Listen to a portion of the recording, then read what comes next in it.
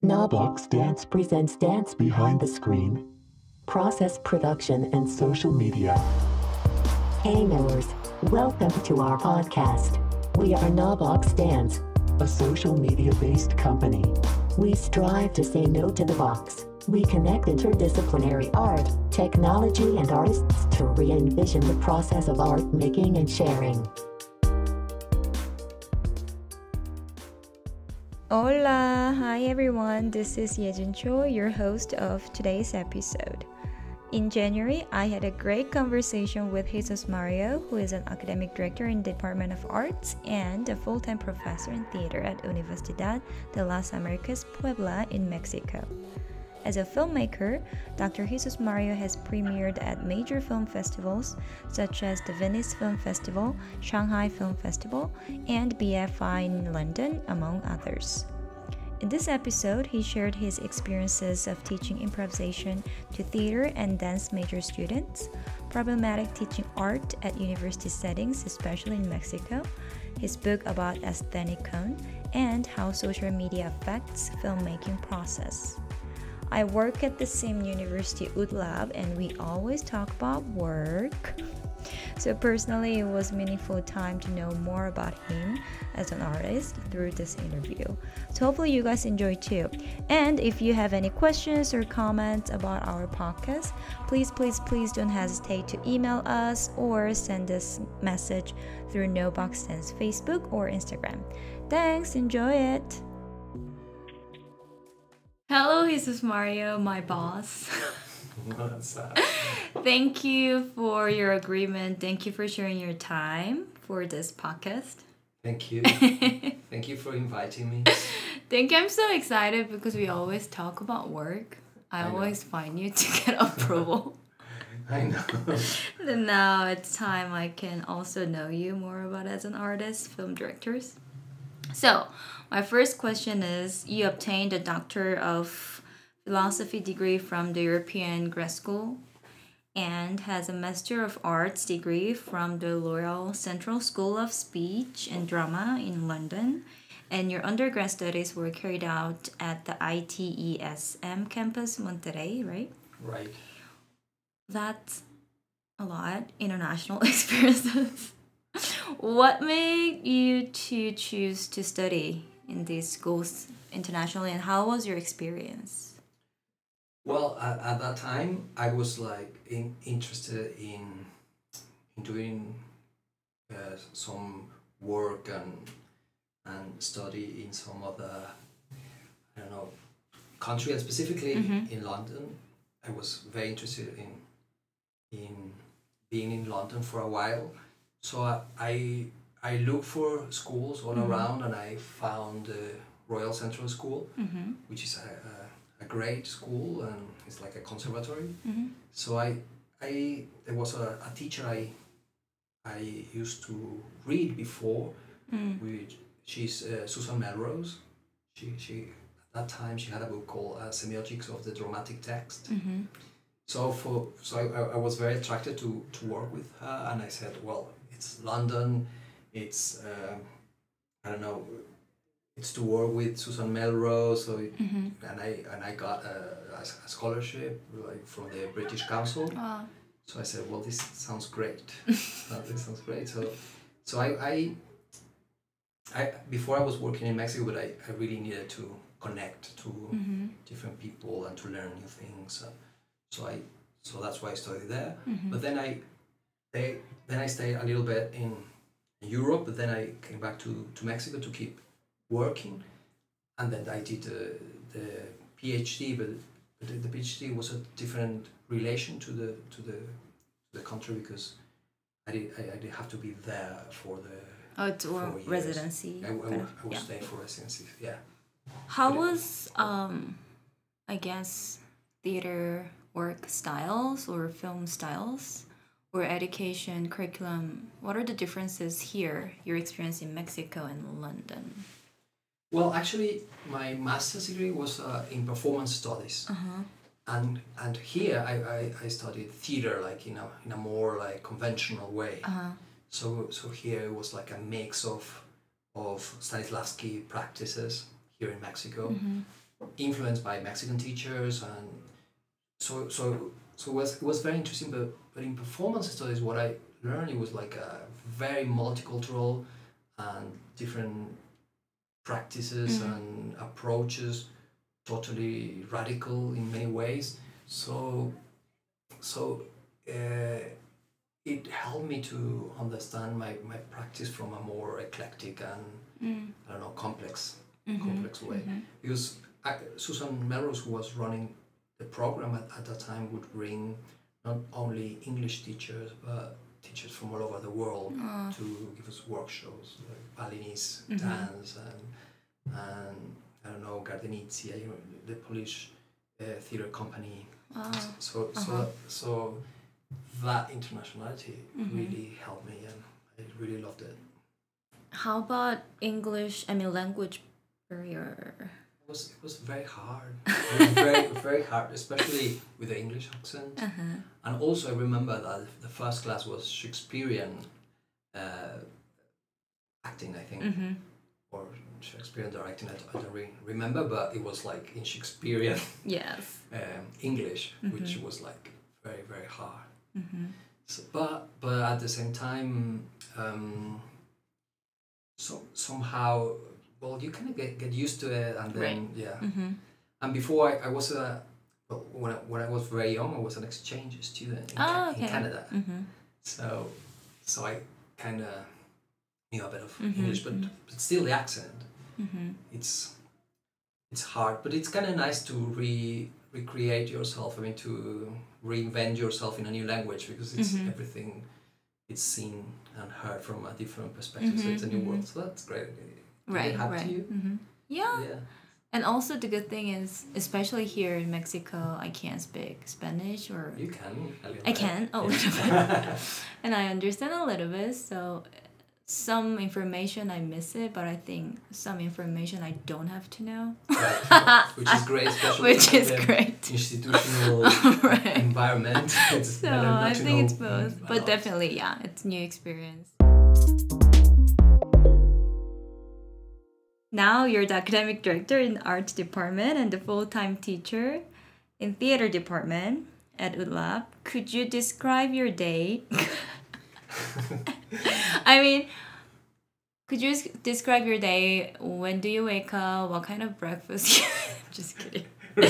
No, your day and your roles as an academic director. So how's your day going as an academic director? Well, first, it's very important that I keep my, I don't know, my so-called creative life,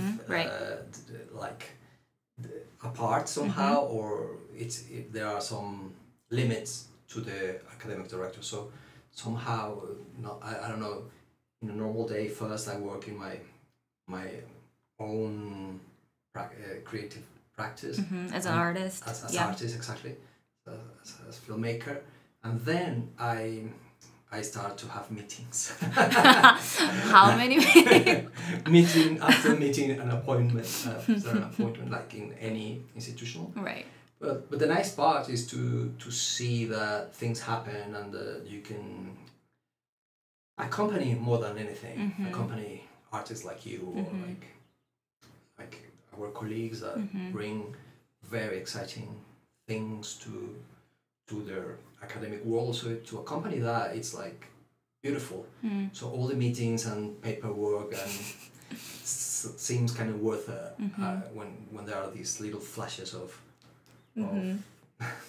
each other's work showing up in front of the students, or for the students, or with the students. So yeah, but the everyday life is kind of boring. You are listening to Navox Dance. You're such a great leader. I'm not talking this one because you're recording it.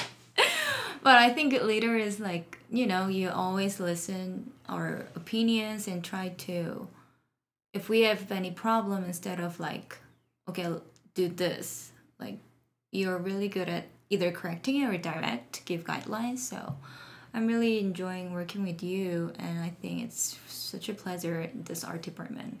Well, Have you? That's Yeah. Thank you. Yeah, thank you. we both teach dramaturgia this semester to the same student. You teach to theater student, I teach theater and dance combined groups. Right. So can we talk about what is dramaturgy and dramaturgs? The role of dramaturgs in theater, because in dance, the history of dramaturgy, I guess it's not that long. Or the term you use here in Spanish, dramaturgs, it's playwright. And then dance dramaturg's role is different. So can you explain more about dramaturg and the roles of a dramaturg? Yeah, exactly. As you point out, in Spanish, well, at least in Mexican Spanish, the dramaturg is like the play writer. So the class it's about playwriting. Of course, we go through the Aristotelic foundations of playwriting, Aristotle. But then we go through a series of workshop-like classes we workshop the possibilities of what to be a playwright would mean today, especially in post-dramatic terms, where the author is not really the authority anymore, but there are other possibilities. And also I was talking to the students the other day about Hélène Cixous's plays, and she always throws fragments to the page. It's very unconclusive what she's writing, so she opens up a lot of potential interpretations and collaborations with the playwriter. So the dramaturgy somehow is this writing, but that is not oppressive to the actors or to the director, but it's more like another piece of a puzzle that is being made. So with the students in theater, we go through what these words that are written by a person mean today. Of course, we go through these total authors that say everything, but also to experiment about these new possibilities that relate to other public practices like carnivals or rituals, and how the dramaturgy or the writing participates. So we learn also from that.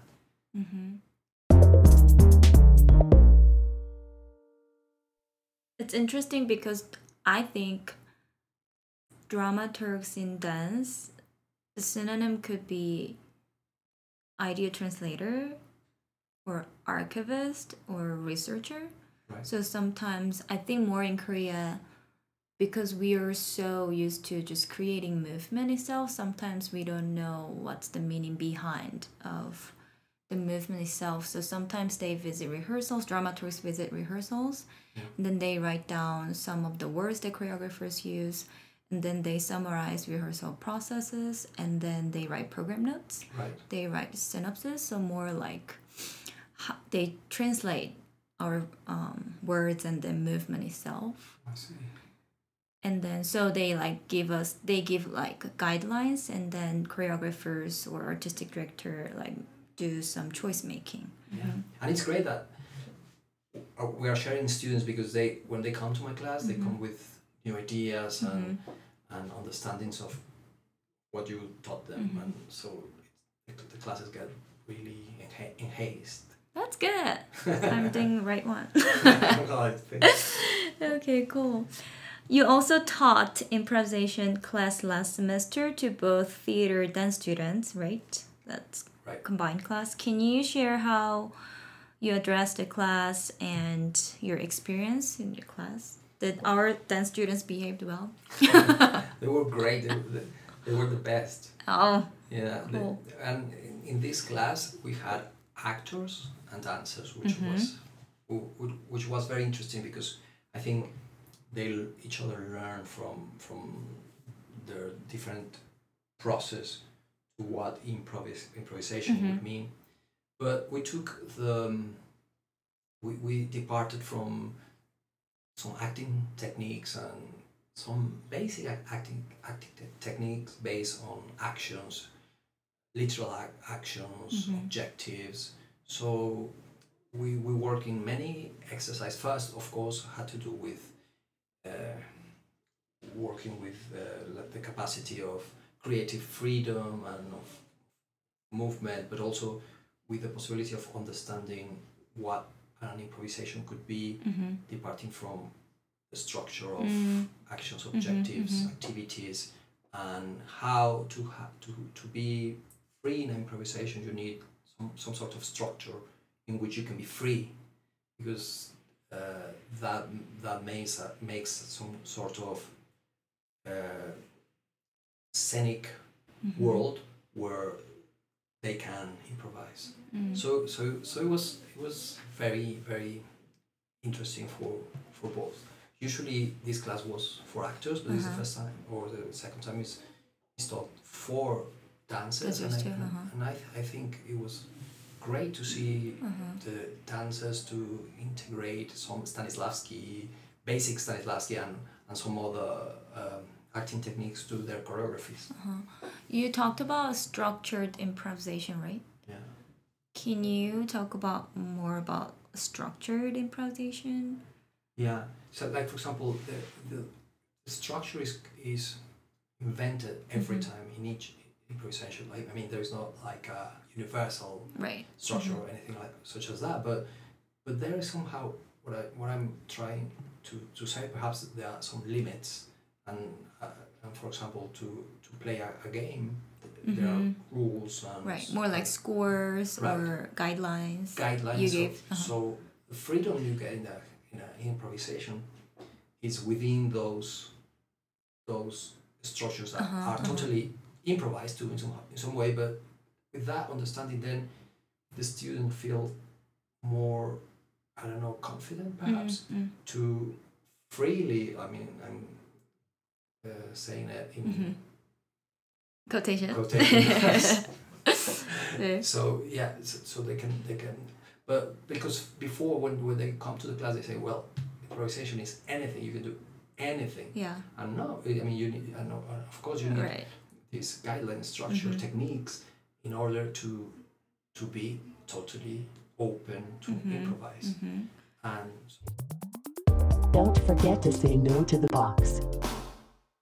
Well, let's talk about this one first then. In our recent episode with Miguel Gutierrez, the choreographer, his dancer, artist, he talked about, we asked, what's your definition of improvisation? And he said, doing something you don't know what the hell is gonna happen. Right. So can I ask what's your definition of improvisation, if you can explain? Maybe. Well, yeah, it's interesting because as a spectator, I see that anything can happen, but as a performer, anything can happen within the rules of our game. Right, performance improv is different. Yeah. Yes. Exactly. So in that, yeah, exactly. So in that sense, I would go with the possibility of more than freedom. I like more to think about an exploration, of something you don't know. So it's an unknown territory, but within our consensus of what that territory is. Because then if it can be anything, then perhaps it's not an actual act of improvisation, but whatever. So in those sort of experiments we were doing in the class to see, okay, how do you see this world?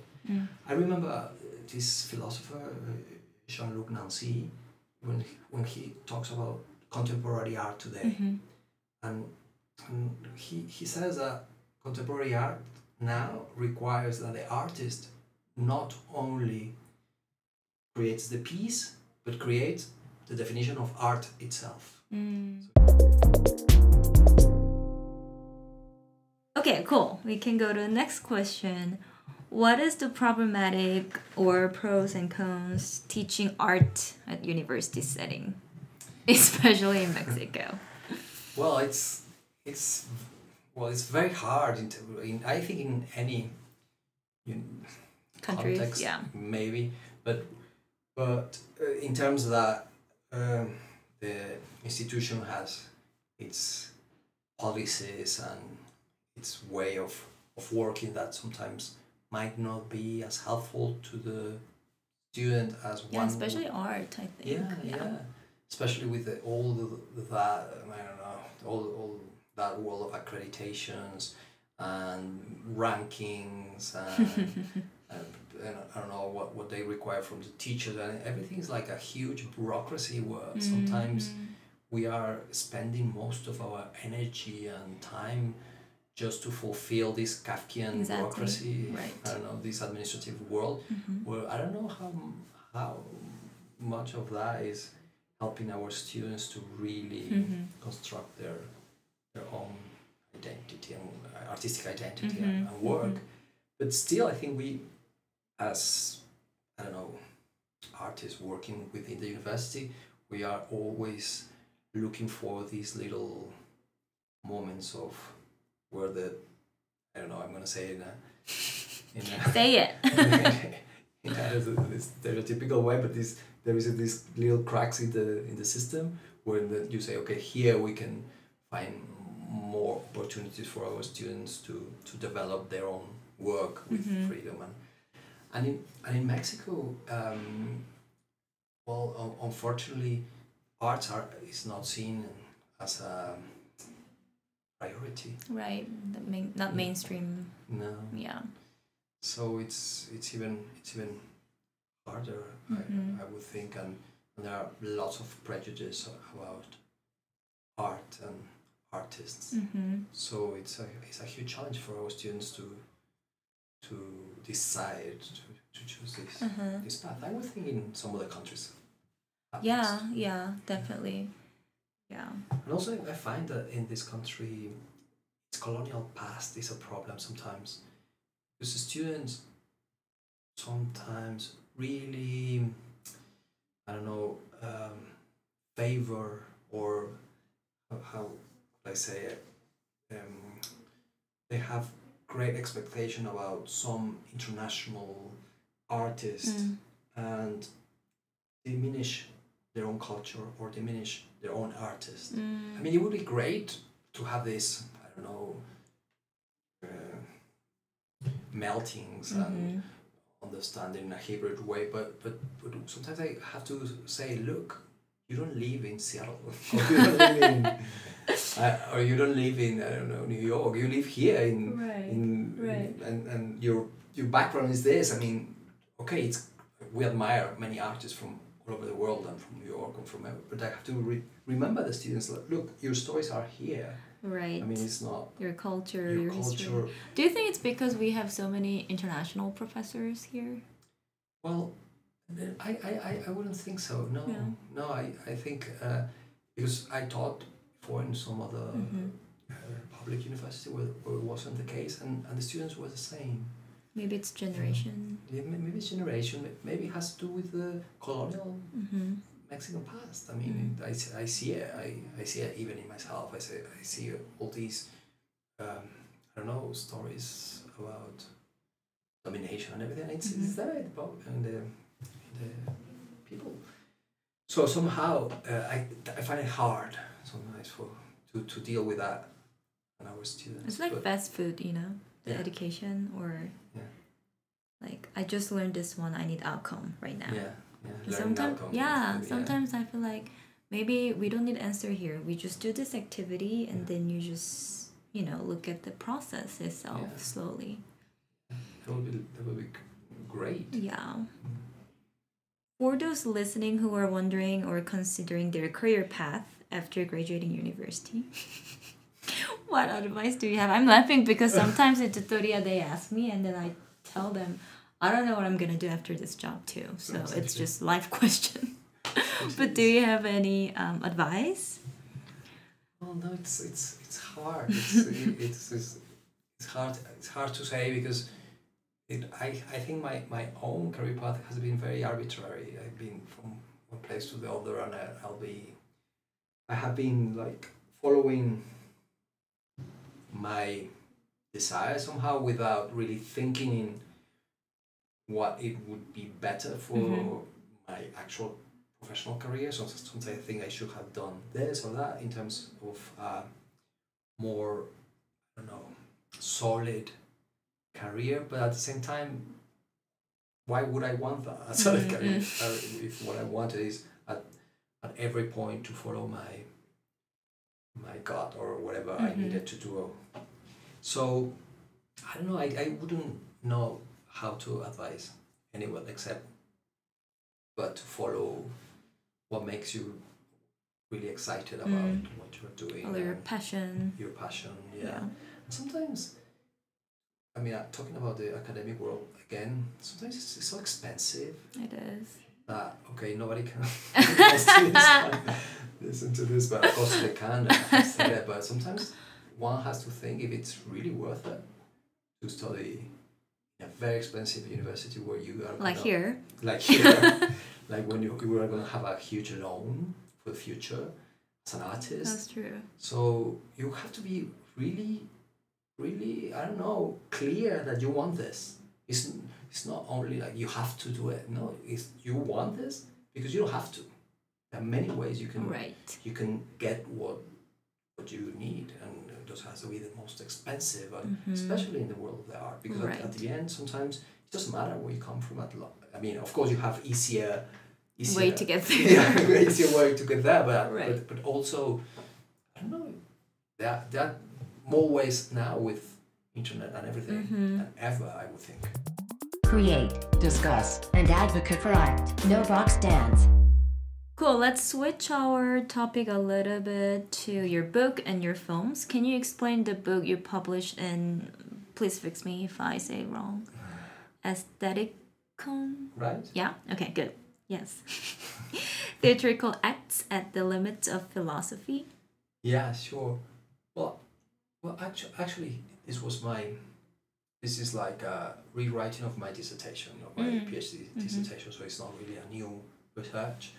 And it had to do with reading French philosophers, and it was interesting it was interesting for me to find that philosophers, when they wanted to talk about the end of philosophy or the end of thought, they would bring into their writing theatrical examples, like the stage of the world is gonna end and they act. So I said, why are they using theatrical jargon when they talk about apocalyptic things? Okay. So then what I did is like to go through a series of some exemplary texts and to find the use of theatrical word and to I don't know, speculate a little bit on what that had to do with their work and with theater. So Aestheticon was I call that machinery of using these theatrical and aesthetic figures as a way of when they couldn't think anymore philosophically, they had to use art and theater specifically. Okay. So that was the like, limits of philosophy. That's why the title is. Yeah. So it's a thinking with figures. So it was like this sounds more like art. And of course I studied Jean-Luc Nancy, Derrida, Alain Badiou, and some others. Yeah. Do you still use your book? Like give assignment to students to read? Of course not. Why? Of course not. No, I mean that was I actually never did. No? No. I mean, they'll love it. Like books from our our teacher. Yeah, you're right, but I don't know, and it was so specific in my quest that I don't know for some reason, and it's related to my PhD. So I also thought that this was another conclusion of the PhD. So but yeah, I mean, you're right. I could have used it. Right. You wrote and directed many films such as Así, Masa Allá del Mí, right. Ventanas al Mar, right. And La Sangre Bárbara. Exactly. Spanish master. Yeah. Actually. What is your creative process looks like in general? Well, films are quite a long process, and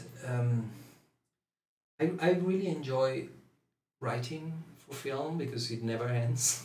Like first you write with words, but then you are writing kind of while doing the shooting, Right. and then you're writing when you're editing, even if you're not actually the actual editor, but everyone's still writing, so it can be a collective way of writing somehow. But I don't know, I try to be very disciplined, but never comes what I'm expecting to get. So it's also very patient to whatever I'm working with. I get interested in something. So it can be some theme, some very explicit theme, but also can be some image or some pain or joy that it's stuck on me, and then from there I start to pull the film itself. I don't know if that happens to you with your choreographies. Yeah, like inspiration process. Or I don't know, the creative process itself. Yeah, I think it depends, but I feel like I get inspired by when I watch other choreography, that's right, and then I try not to do it because it's easy to copy it. Yeah. That's good. Yeah, that's true too. Yeah. What happens? But yeah. So, do you spend more when you do pre-production or post-production? Or which stage or phase you like it more? Or you hate all? To be honest, I don't know if like is a word, but I'm more engaged with the pre-production, with the writing, and with the editing. The shooting. You don't like shooting? You don't want to work with the real people. I know that's what film is about. So it's sad. But shooting, yeah, well, you're right. I like to work with real people. But no, of course I like it. Well, it's not that I like it, because like it's, I don't think I like anything about it. I'm just an addict kind of thing. It's more like an addict relationship to it. I have to do it. Right. But it's not like, this is joyful. No, it never is for me. Because it's our work. Because it's your work. It's work, and also I get panic all the time, and I think I'm doing questioning yourself. I'm questioning. I think I'm doing the worst thing ever. From what those sorts of questions, and also I see it and I suffer because I didn't get the lighting I wanted. So it's not a joyful, but it's like an addict that I have to go on. But maybe with now that we're talking, when I'm editing, I have more control than when it's shooting. Yeah, I love editing too, because I can do whatever I want. Right? You have certain control. It's hard, right. But then it's magical. It's like suddenly you put this face in front of and say, "Wow, that's wonderful." And sometimes you didn't see that during shooting itself or writing. But yeah. So you also write. You also be at the moment when they're shooting, and you also write. Edit. I have done it when I don't have the money to to hire someone who would be happy to do it. But so it has been more like because I had to, and I want to finish the film. So for example, in half of them I've done that.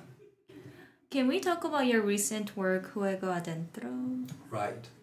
This is like my most recent film. It's screening in movie theater, right? Touring. Yeah, it hasn't been premiere yet. It's I don't know where or when it's gonna be premiere, but soon I hope. Yes. So this is a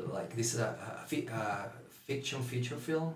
It's not the La Sangre Bárbara that you mentioned was a documentary. Okay. So this one is like a fiction film, and it was great in somehow, because actually in this film it was great to do.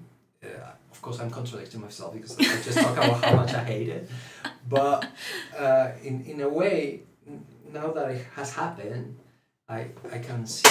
Oops, sorry. You okay? So now that it has happened, I can see that it was a very enlightening experience to work with the actors I work with and the crew, because this time I did something that is totally crazy, and anyone has done films know how crazy it is. So it would be to do a feature film with 4 crew members. It was crazy, and I don't know, very hard. So it took me a lot of time. Of course, I thought this was a great idea, but it took me. It was harder than anything, because it was like a long process. Because how long did it take? Well, the whole thing took me like 4 or 5 years. Wow. The whole thing, because the problem was that I thought we can do it, the 4 of us, but then I had to do a longer process of shooting. And on top of this academic director job. Yeah, exactly. Well, that's a good point. Yeah, so it was very hard, and at the beginning I didn't have funding, so I said, okay, let's do it. We're friends. we are gonna do it because we believe in this, and then and that takes time too, because then I had to do many things myself. So, but then at the end we did have funding for post-production, which was great. Oh, so that's good. Yeah. And it's a film about what's going on in this country. It's about violence, but it's not the violence that we see on the press or on the series, but it's the violence within the culture in a very problematic way, and how the question is, how are we going to get out of this? What is narco culture and people that is paid, but that these people that do not have many options to get out of the mafia or of the violence they live with, and so I wanted to make that question, and now is unfortunately more present than ever in our culture. So hopefully we can find solution.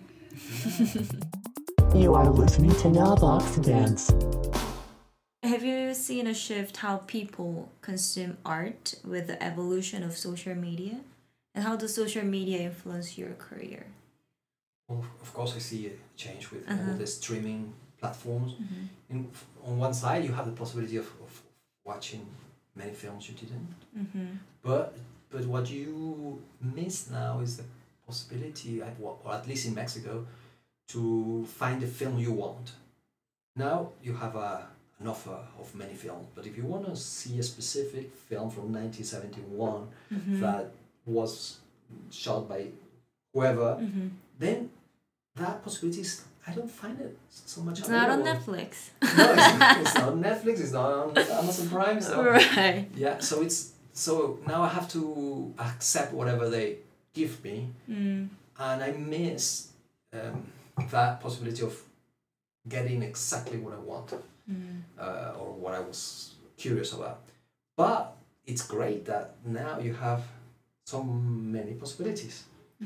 I think that, but now what I find also, I remember André Breton's exercise or a game to go from one cinema he would go to one cinema to other cinema at the middle of films to make his own film from one fragment of one fragment of the second one.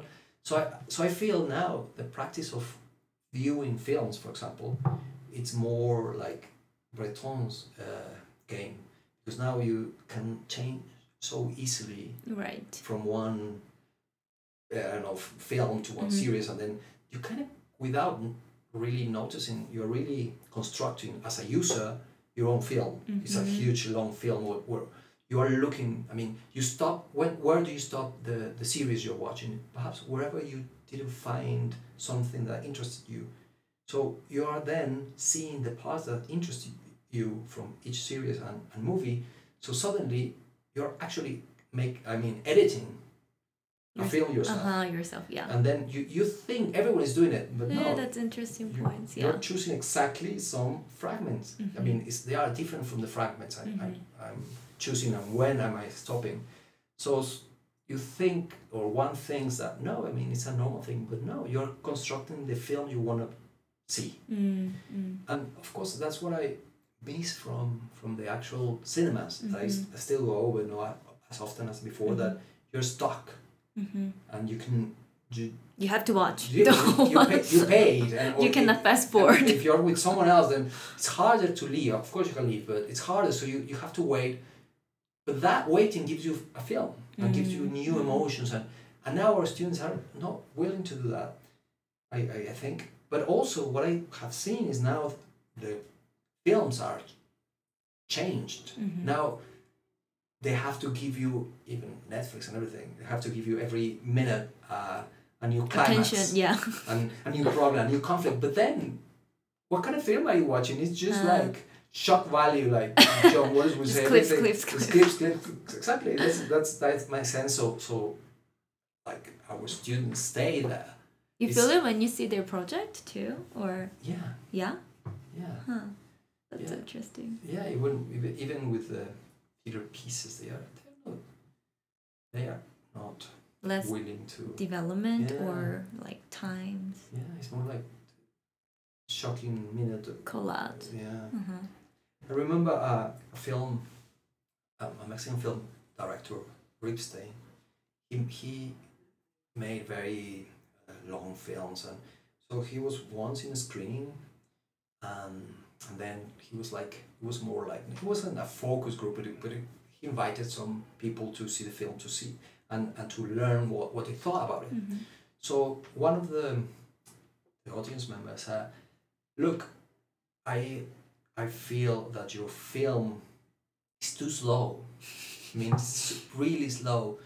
So he's an old man, and with a great presence. So he turned around and he said, I don't think my film is slow. I think you're in a hurry. Aww, so that's it. I mean, the one that is in a hurry is like you. Commercial every single clip. Yeah. So you're in a hurry, so maybe this film is not for you. And I really like that I don't know, that point of view, to think, no, it's not that it's slow. No, it's not that it's long. It's that you're in a hurry and you want to. Yeah, but then the question is how profound or how deep can you go with 1 minute? I don't know. Okay, cool. Before you go, we ask all our guests to answer those 4 questions in a flash. Are you ready? Right, ready? Yes. Listo? Maybe. Flash 4. If you had to recommend one resource to our audience, what would it be? What would it be? I can't speak English today. What would it be? It could be book, podcast, someone to follow on Facebook, or a website. Can it be music? Yeah, sure. Well, I would go with music, with, like, I don't know, Philip Glass, Michael Nyman, Spotify.